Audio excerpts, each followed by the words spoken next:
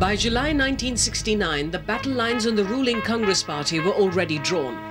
On the one side stood Indira Gandhi, then Prime Minister under siege, now fighting a relentless struggle for political survival.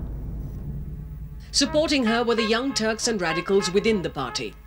On the other side stood the old guard, represented in the cabinet by the Deputy Prime Minister and Finance Minister Morarji Desai.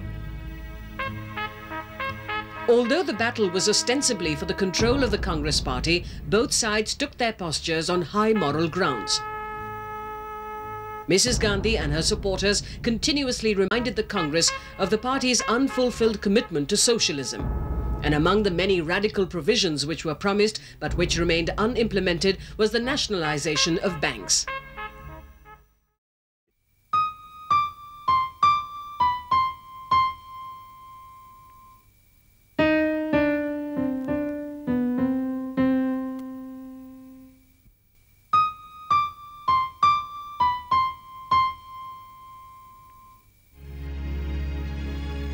On the 16th of July 1969, Indira Gandhi took away the finance portfolio from Morarji Desai, who promptly resigned from her cabinet.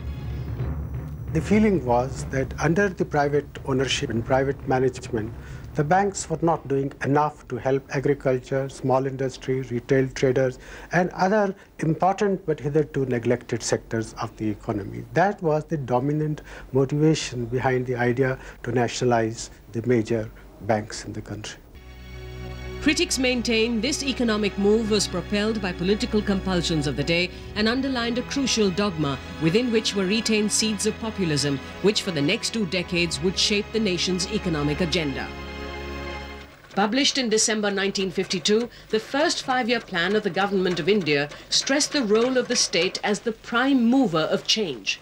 The focus of the plan was the rural sector, and specially production of food grains.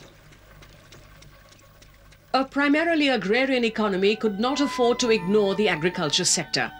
India, after all, was composed of over 600,000 villages, and the landholding patterns in these rural areas was shaping the distribution of economic wealth in the country. For Nehru and his colleagues, land reforms was an essential input in this building of modern India, and only through this could social justice and equitable distribution of wealth be achieved. Famines and hunger, which were regular features in India, are now more the exception than the rule. And even when they do take place, they are contained. And a country which once had to rely on the shiploads of PL480 food grains, which arrived from the USA to feed its people, thanks to the Green Revolution, can now boast of surplus food grains. When a poor farmer produced 5 tons of wheat, where they were only producing 1 ton, the whole technology spread like wildfire. A small government program became a mass movement, and that was a great accomplishment. Otherwise, the Green Revolution would have never come by any government program. It had to come. Government was a trigger, a catalyst, but it was the farmers who made it a movement. After independence, a handful of industrial dynasties controlled major shares of the private wealth. But private wealth was viewed with a degree of suspicion. Industrial laws during these days were essentially devised to regulate and control private industries.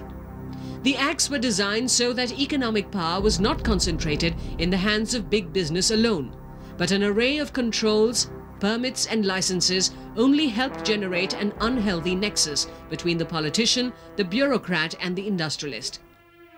Ironically, the same Congress which had for the last 50 years sworn by socialism and supported a command economy was rewriting a new economic agenda.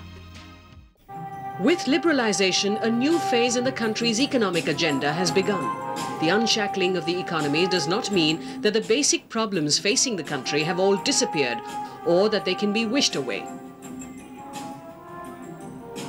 Policymakers are aware that poverty and underdevelopment still have to be fought on a war footing.